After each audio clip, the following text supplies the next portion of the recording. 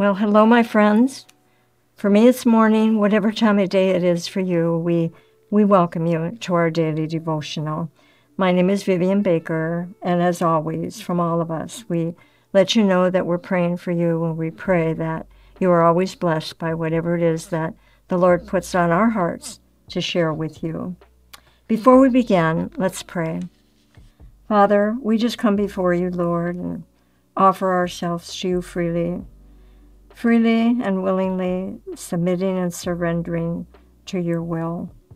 We pray, Father, that the words that we hear from you today will truly touch our hearts, and that we will be men and women who are conscientious and make every effort to become those men and women that you have called us to be.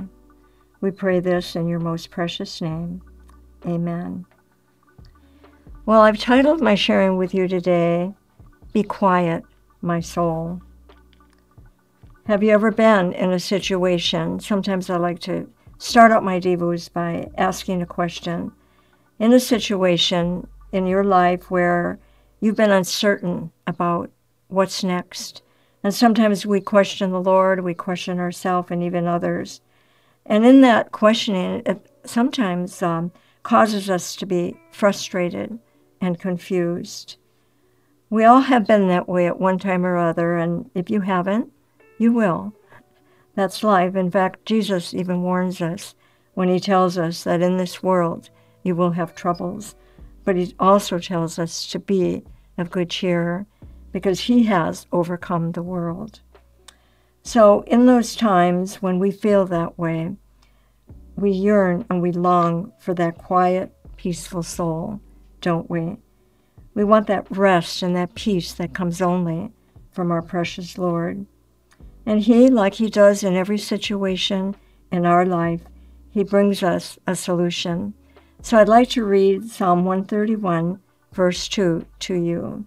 And these are the words of David as he says, "Surely I have calmed and quieted my soul, like a weaned child with his mother. Like a weaned child is my soul within me." Now, the picture that David is presenting to us here is of this precious child. And because I see things visually when I'm learning, I imagine and I see this child that's either lying on its mother's lap or it's surrounded with her loving arms wrapped around him, with not a care in the world. You know, all of the comforts of this child rest in the fact that they are in their mother's arms. They're with their mother, their caregiver. They're no longer anxious for the milk from their mother's breast because they are assured that all of their needs will be met. They have total confidence and they rest in that. They're at peace, they're calmed, and their soul is at rest. This child's needs are satisfied, and they have matured enough at this point and grown enough in their growth to know there's no need to ever fret about not being fed again. They trust and know their mother is there and she will feed them. Such a powerful message for us, you know, gives us hope and encouragement that we can find here in just this short little verse. In that same way, for us, we can have that same peace, that same comfort, and that assurance. This hope is ours as well. We can be at rest because we know that just like this little child, we are at rest in the arms of our beloved and our loving Savior. He takes care of all of our needs. And we can fully cast all of our cares, our hopes, and our dreams upon him because we know that he cares for us, as we're told in 1 Peter chapter 5, verse 7. We know that we have that solid foundation. We have this belief and this trust that he is in control.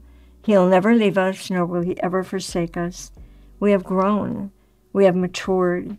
And just as his eye is on the sparrow, we know, we believe, and we trust that his eye is on us as well. So when we come to that acceptance and that belief and that trust, we can then sing that something like that beautiful refrain from that great song of years ago.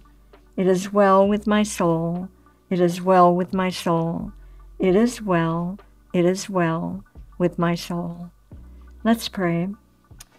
Father, we just come before you with such gratefulness, such gratitude in our hearts to know that you have offered us so much solace, so much peace, so much reflection. Your word is full for us.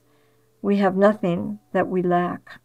We have you who gives us so many of these promises. That's your job.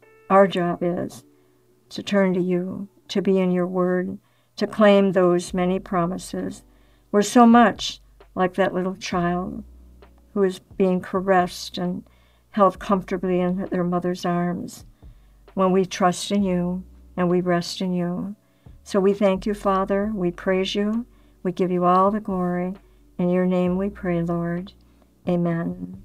Well, goodbye, my friends, until we meet again.